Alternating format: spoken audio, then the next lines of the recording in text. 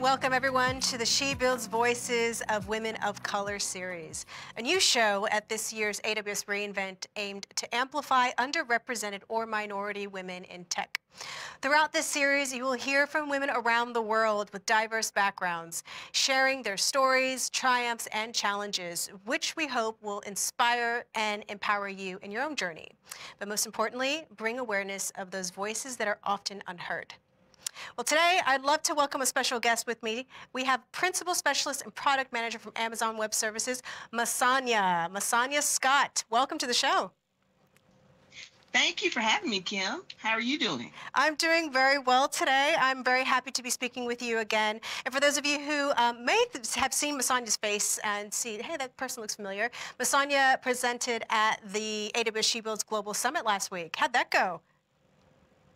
Oh, it was amazing. I really felt inspired to continue to, pay it forward, listen, and talk about my story. And it was, even though I was, giving sheroes advice and she builders advice, it also kind of brought some full circle moments to me as well about look at what you've done in your life and look at what's possible and giving me the courage to share that. And so I really appreciated that opportunity, Kim. I really felt that too, MaSonya, and I messaged her right after her presentation because for me, I felt like her session inspired me and that gave me that full circle moment. So let's talk about that full circle moment. I'm really interested in learning a little bit more about your background. I know that you are a technical female, so that means for those of you who are joining and aren't sure of that term, technical and non-technical, meaning that she is quite savvy from the tech coding space, and she's quite in depth in that area. So, MaSonya, can you talk to us a little bit about how you entered that career, that path, and what any challenges that you faced in getting a role within tech before you entered AWS? So I started kind of on that technical journey with math. I fell in love with math. My father was a math major in college at a historically black college and university, Russ College in Mississippi. And he would always challenge me on different problems. And the essence of being a problem solver it came natural. And I don't know if it's hereditary, genetic, or whatever it was. So I fell in love with math, and when I was in undergrad, in undergrad college, I was a math major in preparation to do a dual degree to become an electrical engineer. And I took a course in computational math and those ones and zeros and bytes in different scenarios. And I kind of fell in love with computers. And at that time, this is a time before the internet was mainstream. I said, this is the next age. This is a digital transformation. And I was doing that during the 90s.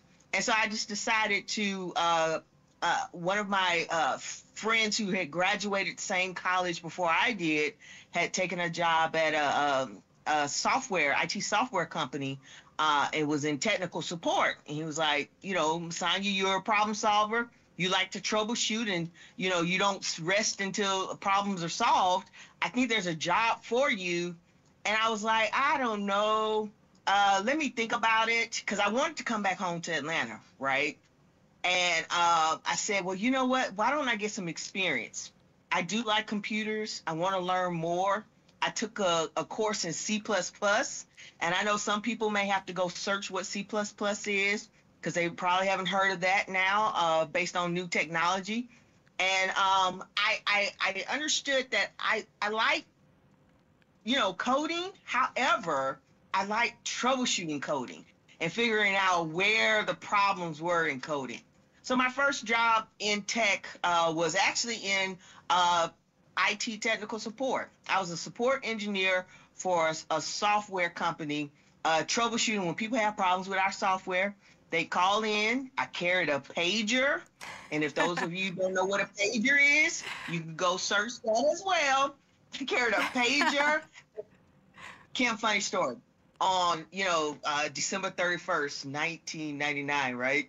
I'm literally at the office on a cot because we all thought because of the Y2K, all that kind of stuff. And, we had done the troubleshooting, we had created documentations, got people certified, Y2K certified, all that stuff. And then nothing happened, right? Yep. Uh, uh, I remember and that. all that. Yeah, but it was just that kind of experience, and I enjoyed because it was like, people, and some people were like, well, how did you mentally handle that? Because people called me with problems, issues, and I was driven to solve them. So that problem solving perspective, and you mentioned tech equals code. In my world and vision, tech is beyond code, right?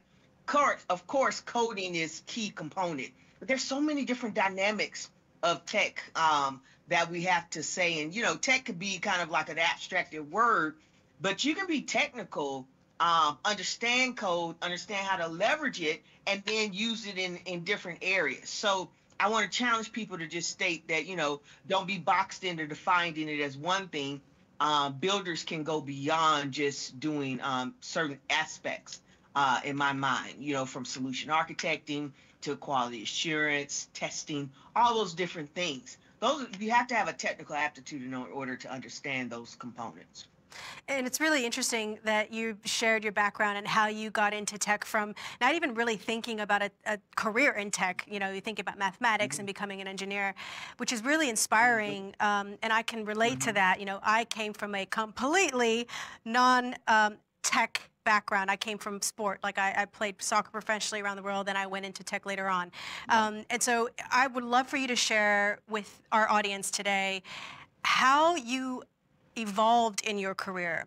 Because what I want everyone to remember is that you are a minority within a minority. So for those of you watching with us today, 25% of women make up the tech industry. Out of the 25%, 3% are Black women. So MaSonya, that is an extraordinary statistics. Right? So share with me your experience throughout your journey from the early, 2000s to today on how you've excelled in that career. Yeah, I mean, first I'm gonna say it loud. I'm Black and I'm proud. Okay. The thing that happened with me was that I had mentors. A gentleman who was a minority Black man who recommended me for the job, mentored me, became my manager, all that.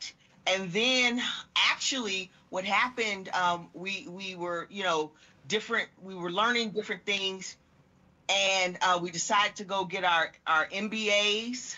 And the reason I was going, I used Indiana University Kelley School of Business, submitted the application, passed the GMAT, did all that different stuff, and was a little nervous about getting in. But the reason I got in was because I had a technical background.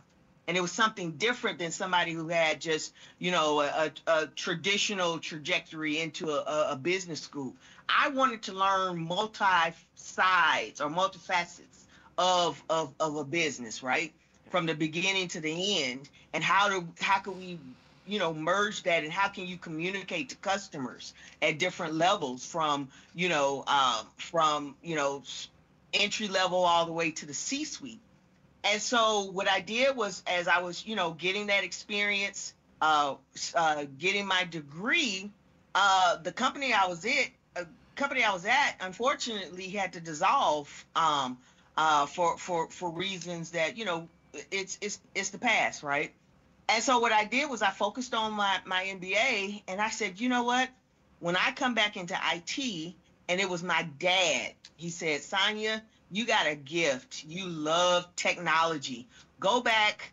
You're about to graduate with your MBA. Go back, and why don't you go in and consult? So I moved from technical support to consulting, and worked at two different consultings.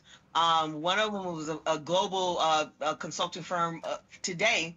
And I just basically started as a consultant, built my way up to management, and then built programs and teams and became a senior manager, helping large Fortune 500, even Fortune 100 customers understand the life cycle of service management, the life cycle of building services and transforming to not just providing technology to your customers, but treating technology as a service that customers need, whether they're internal customers or external customers.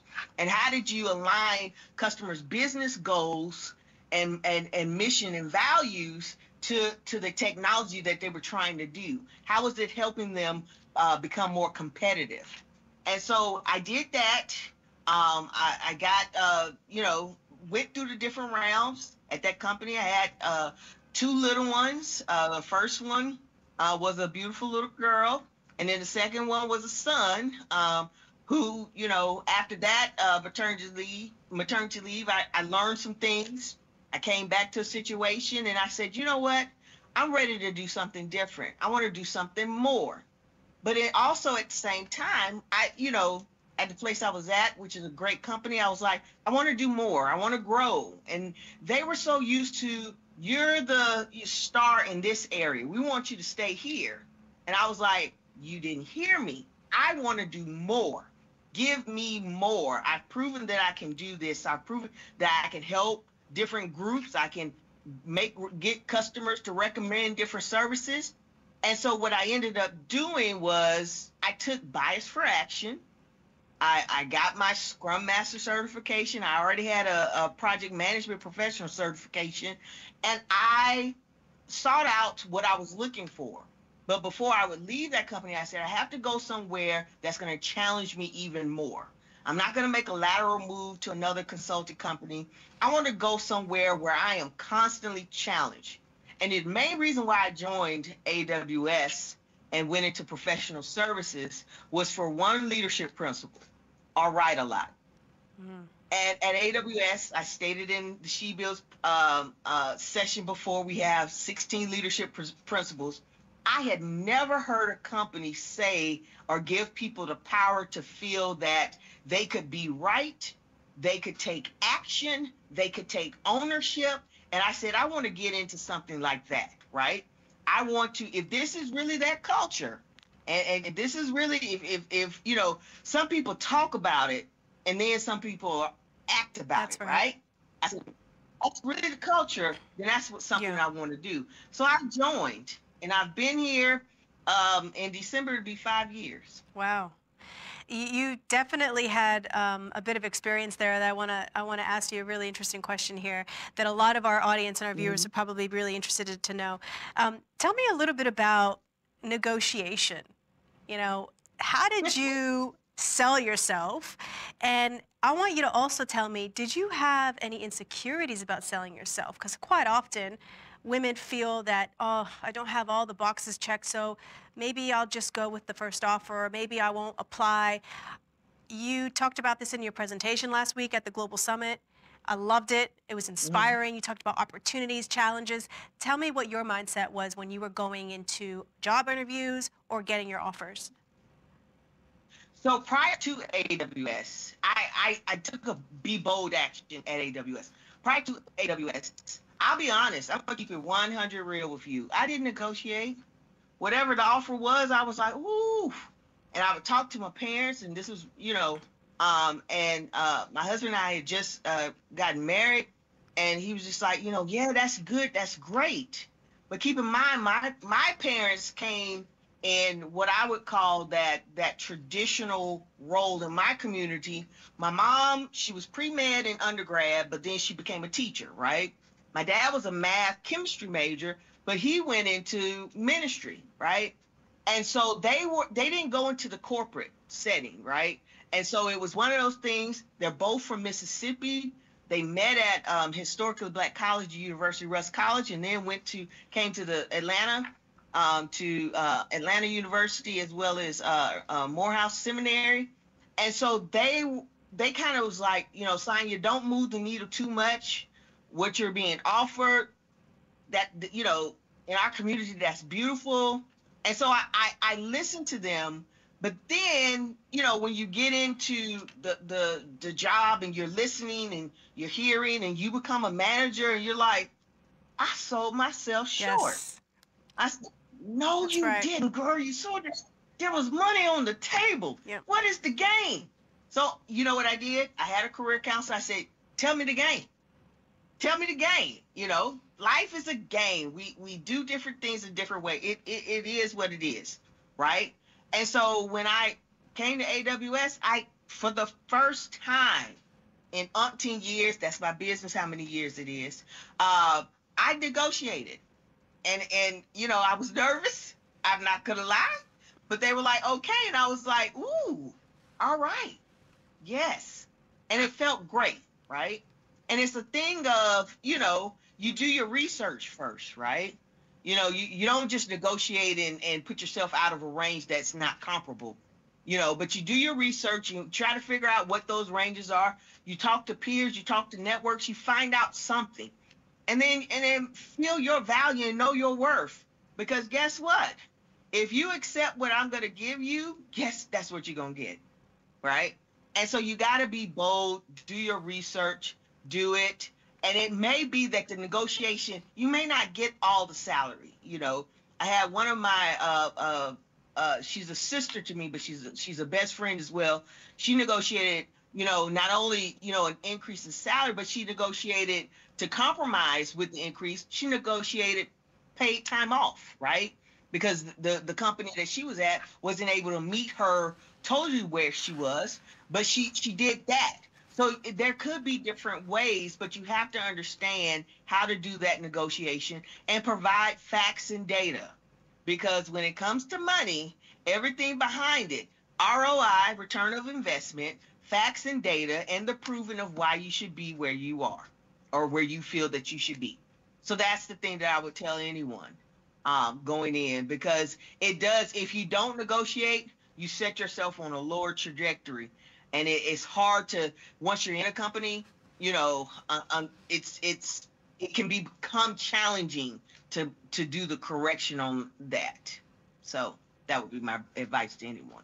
I definitely agree with that, MaSonya, and I would also from my experience, second MaSonya's advice, and please take notes. And if you don't ask, you don't get. And we spoke about this last week at the summit. And I want to touch a little bit more about your past experiences, because our audience and our viewers today will come from various backgrounds and different parts of their journey. Tell me a little bit about some of the challenges that you faced as a Black woman in tech, as a Black, woman in corporate, and then maybe some of the advice that your parents had given you over the years that helped you feel empowered also, but made you think about what steps you wanted to take, what action you wanted to take that might have been different than your community or that your culture would have expected you to. I would say some of the in general, right? We're just talk about just career. Yes, there were microaggressions, right? There were microaggressions. I'll tell about a time where, I'm an expert in IT operations, cloud operations, management and governance, and I had a gentleman ask me, and guy's a great guy. He's a great guy. I'm not gonna say that, but he was just like, you're gonna do the training for this particular software? I was like, yep. Are you sure you know about this software? And I'm like, well, the 20 plus years of experience says I do.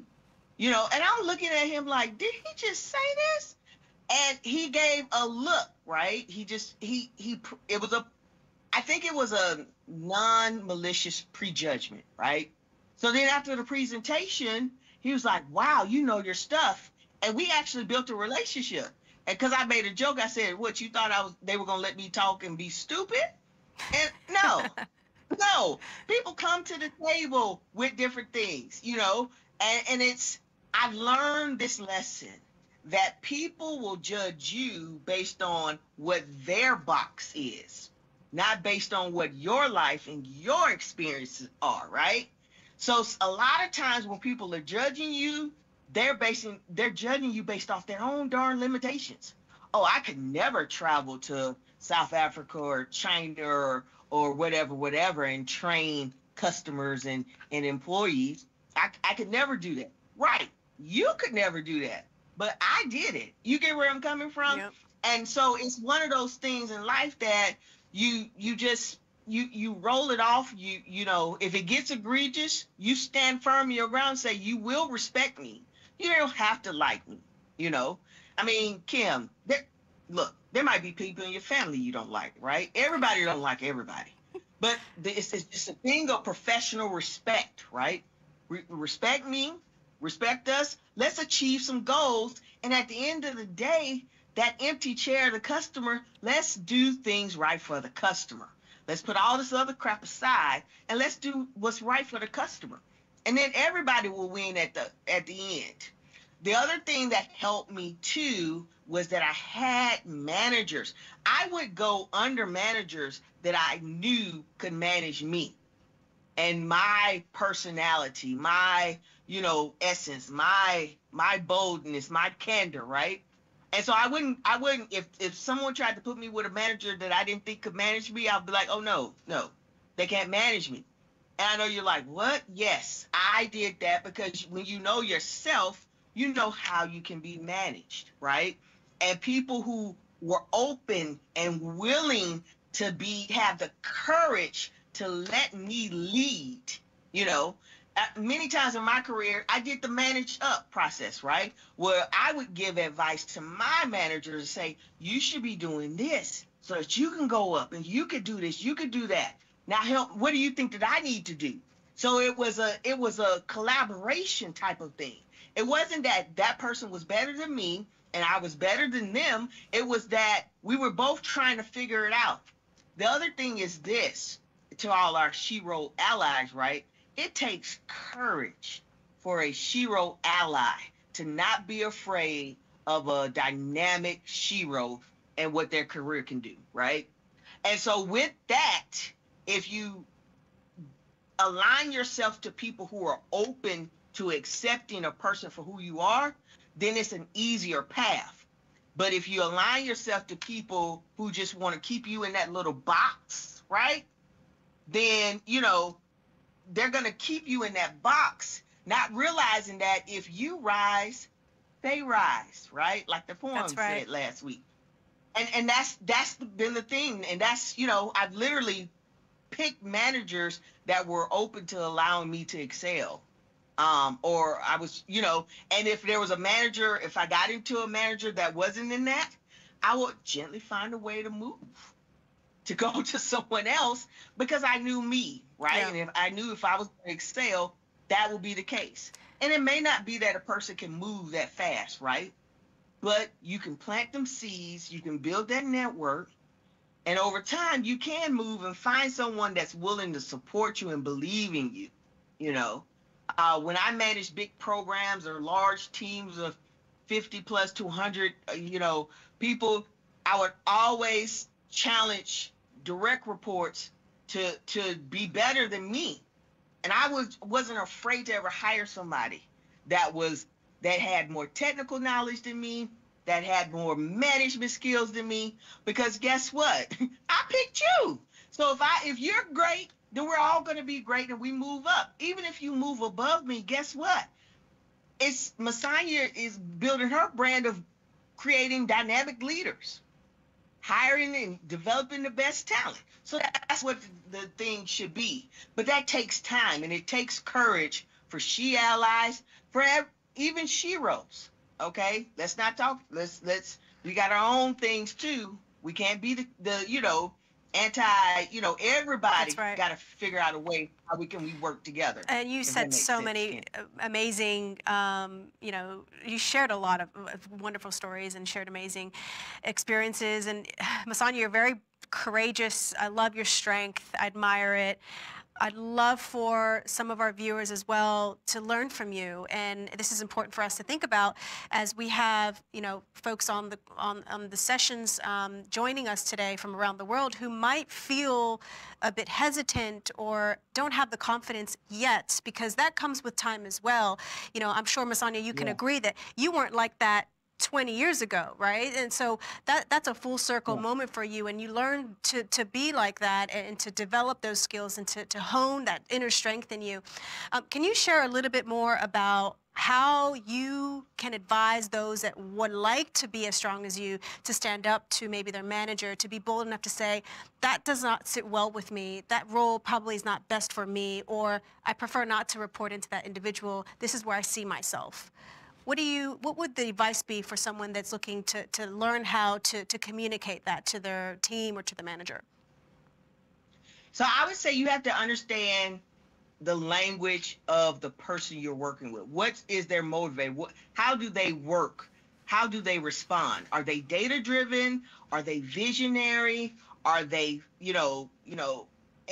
fact based? Are they, go with the masses? You have to kind of understand how they respond first, before you create your approach, right? And sometimes, and a lot of people will say, be careful. You can't be the angry black woman or black or female or whatever you may be. You go in there, kind of, if the person is an emotional person and feeds off emotion, then you can cater that conversation that way. If that person is fact based, then you have to communicate with them in a fact based way. I've made mistakes, right? I was, sometimes I prior to joining, AWS, I'm gonna say spicy. Let's call it spicy, or let's call it feisty. Let's say feisty, right? And, I've had some conversations that were not the right tone, the right manner, and it got off. People understood that I was being passionate, but they saw just the over passion, and then what I was trying to achieve didn't get achieved because I put too much of it in. So it's finding that right balance, right? To it. And I would say that you plant seeds also. Um, if you plant seeds, let people know what you're doing, or what you want to achieve. Start demonstrating those skills. It may not be that you'll get that answer right away, right? I built a business case that I'm still working on now, and earlier in February of this year. And, I was told, hey, wait a minute, hold on. I said, okay, okay. It is what it is. I spent, hours at night trying to build this business case that we call narratives at AWS. And it was, hold on. 2 weeks ago, I was told, hey, we're ready. You get where I'm coming from? And so it may not be that you're going to get that answer right now, but build that case, build those reminders. And then, there's also that time where you also have to figure out, okay, if I'm on this, is this making me so stressed or sick to my stomach? Do I need to move on? Right?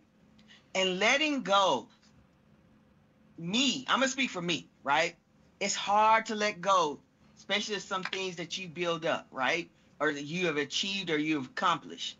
But if you know your value and you know your worth, then you have to sometimes move on. And sometimes your own action is for you, for your family, as opposed to it being, for whatever. So you have to know when to keep trying to convince, but if they're not hearing, if you're not being heard, then you may want to rethink where you need to be. And it may not be leave the company. It may be another team. I have hired people on teams that I have managed whose performance on other teams was considered poor. But when they get on my team, they're considered the top performer or in that higher rank. And the reason being is because I based and judged them on, I believe you can do it, as opposed to trying to suppress you or do this or do that. Do you get what I'm saying? And going back to that taking courage. Yeah. And that's what it is. And it sounds like MaSonya as well, that you have a really great skill of identifying talent and allowing that to flourish. And I think that's a good sign of a leader. And you said a couple of things that I want to point out. And this is some advice for our viewers today as well. And I heard this wonderful saying, you have two ears and one mouth, right? So you should be doing double the listening. And that's true to understanding who you're working with, understanding the people you work with, and learning what you mentioned as well. What is their style? How do they like to be communicated, to? So, the more you listen and observe, the better you are going to learn these skills of understanding people. And we have to work with people. We're in tech, but we do have to work with people. So it's important to kind of build that emotional intelligence. And that might not come naturally to some, but it's definitely a skill that you can learn. And you can definitely do your due diligence of learning those skills. And I wanted to touch base on that, MaSonya. Is there any advice that you would give anyone joining today around emotional intelligence and building that muscle up, but also learning more about yourself? Because you mentioned you have to do what's right for you, right? So we have to think about, yes, this is what you want to do. This is a great path. But at the end of the day, if you have done everything in your path to sort of build a good environment for yourself, you have to learn the skills to identify what's right for me. Do I go? Do I stay? What's the next step? So from your experiences and also managing, a large team, what do you think? How can you share a little bit of advice, or if you can give 2 tips to people watching today, what would they be? I would say one, there's a thing called buying signals, right? When I did business relationship management and account management, those buying signals of a person. You can tell whether or not a person is into what you're trying to do or not. You can tell if a person believes that you can go to the next level or not, right? And so you've got to understand and open your eyes to that. If a person is trying to hold you down, because they feel that you should be at a certain place for whatever reason it may be. It could be culture, it could be ethnicity, it could be race, whatever that may be. You got to be able to identify that, right? The other thing is this: nobody's going to believe in you better than yourself and the spirit, whoever you believe in from above or past this universe. So if you don't believe you can do it, I agree with you. You can't, right? And it's one of those things of daily doing the confidence. And how do you build confidence? You continue to deliver results. If you've achieved something, if you learn something, challenge yourself continually. Here's the thing, I grew up with at my grandmama's house in Mississippi, there was that rotary dial phone, right? I was so excited in the 80s and the early 90s when call waiting came through, right? Children and people today swipe left, swipe right, do all this different stuff. Technology changes so fast, and you have to be uncomfortable and going out of the box all the time. And you have to be comfortable in being uncomfortable and going to that, taking that next step, taking that next stride. Because if you feel that you can only learn this much, then you'll be stagnant, right?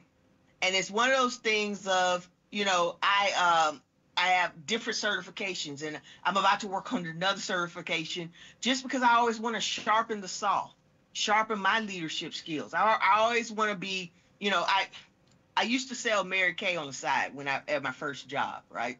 Cosmetics, right? And Mary Kay Ash used to say, the speed of the leader is the speed of the game.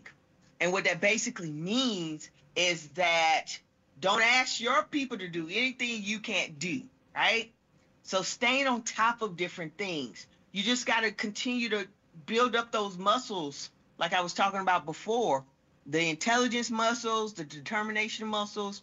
You got to just keep doing that. And don't give up, because it's you're going to get some rejection. And some of it may be a business decision. Timing may be right or wrong. It could be a person's being, malice or whatever. But you can't quit on you, because if you quit on you, nobody else is going to help you. That's right. MaSonya, you come from a very educated background with your family, also have gone to school. I would love to hear some family stories of yours because I can imagine there's some, and you and I have had a chat, but I can imagine you've had some amazing ancestral stories, especially coming from Mississippi. Your parents both going to college. That is such a success. So you're pretty much second generation. Tell me a little bit about your background, Mississippi, and any, really inspiring stories from maybe your grandparents. Yes. Well, so my mom and dad, if you can see them here, that's my mama, that's my daddy, that's little Look old at me you. with the big head, Yeah. forehead. I still got that big forehead, right? Um, they're both from different parts of Mississippi, right? My mom's from Winona. My dad was born in Phoebe, which is very close to Starkville, Mississippi. They grew up during the Jim Crow, during the tough times in the South, right? And Faced MaSonya, adversity. do you mind if I ask you to explain to some of our international viewers what the Jim Crow laws were back in the Yeah. day? So segregation, suppression of blacks, minorities, just based on their color, creed, and suppressing the right to vote, suppressing the right to go, segregated bathrooms, segregated everything. My mom used to have to go to a movie theater where she had to sit in the balcony because the whites only could sit on the main floor, right? And I'll never forget my dad, a famous civil rights activist, Medgar Evers, when he was shot. It was a white man, and there are always allies, beautiful allies in the black community. My dad was in 4-H, and they hid my dad in a tree, and some other black boys, because during that time in Mississippi, it was almost like a hysteria attack where not only did they shoot Medgar, they were trying to shoot other people as well.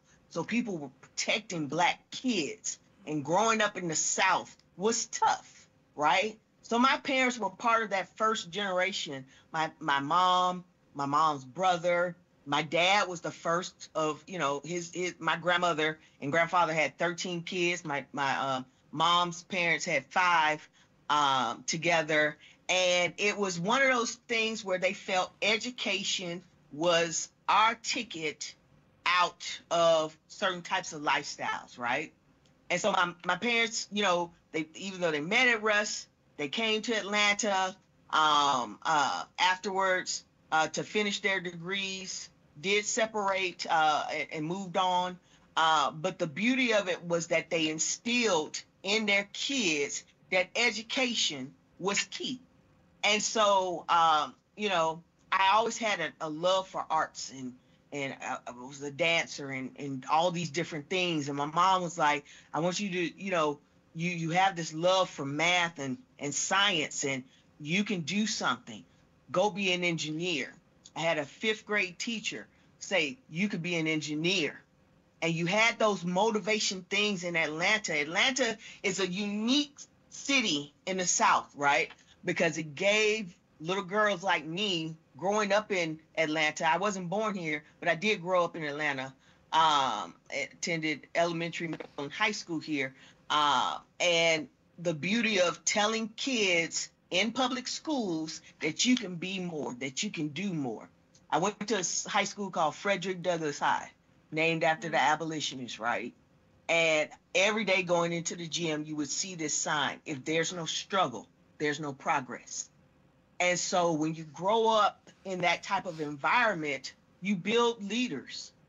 You build leaders that shape different areas, from music to politics to science and engineering to entertainment. And I'm very proud of where I've come from, and I'm very proud of the experience. My dad was also a campus minister at Tennessee State University. So I grew up at homecomings, and I grew up in different things. And what I've learned, my dad exposed me to different things. Him traveling to Africa, and then when I traveled to Africa, we had different things to talk about.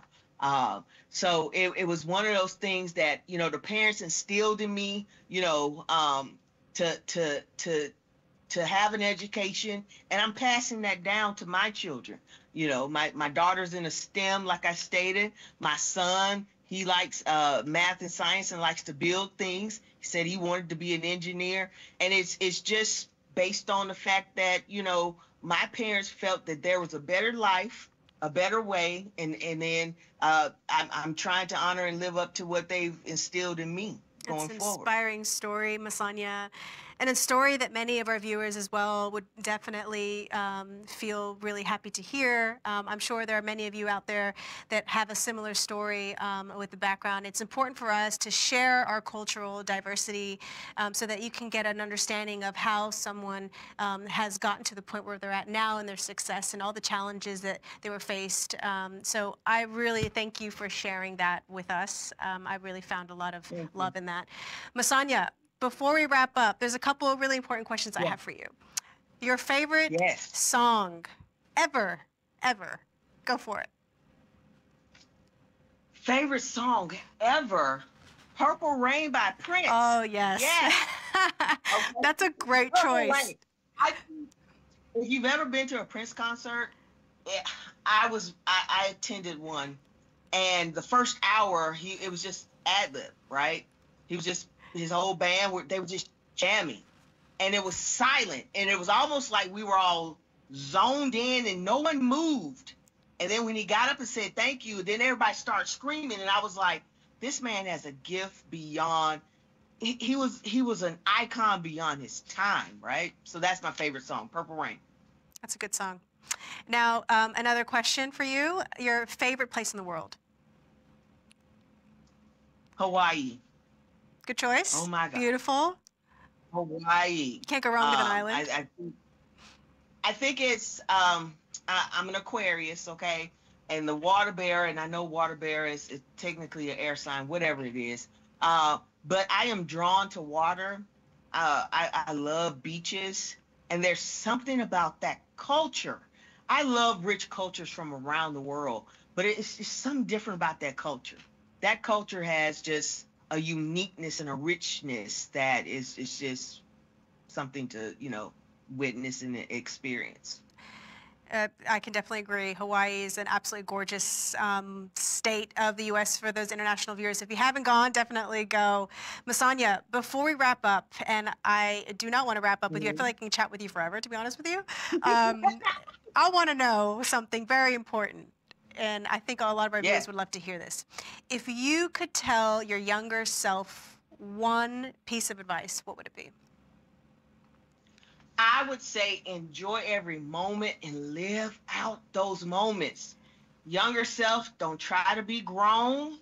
Understand, be in the present. Being present in the good and the bad.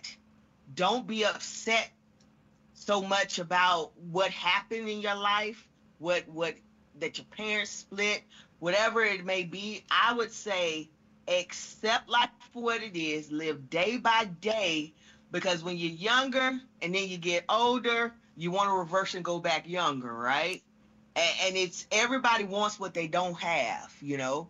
I spent a lot of my 20s, you know, searching for different stuff, trying to, you know, be so career oriented, career focused, knock down the haters. I think I told you the story about when I was getting my MBA. There was a gentleman that said, hey, you don't need to worry about getting an MBA, get an MRS, which is become a wife, right? And all this stuff. And I was just so determined that nothing was going to stop me. When I look back at it, I was like, I didn't live. So then when the dynamic husband that I got came, it was amazing. But then I felt like, you know, how do you experience the world and just celebrate what's right in life right now? You got time, and you do have time. And not every job is the right one. Not every person or significant other is going to be the one either, okay? Just enjoy life, because once that moment's gone, it's the past, and you can only live in the forward and look to the future. So just celebrate what's right today. And you may not have everything, and it's okay. Guess what? When you do get it, and if you plant some good seeds, they will harvest. I love that. And I will be taking that away. I think it's always good to be reminded of some of these amazing life advice. So MaSonya, thank you so much for joining us today. Always a privilege to speak with you. Always entertaining to speak with you as well. You're watching AWS She Builds Voices of Women of Color. We hope you enjoyed today's show. Stick with us all throughout the week. You'll be hearing from more women across the world. We'll see you next time.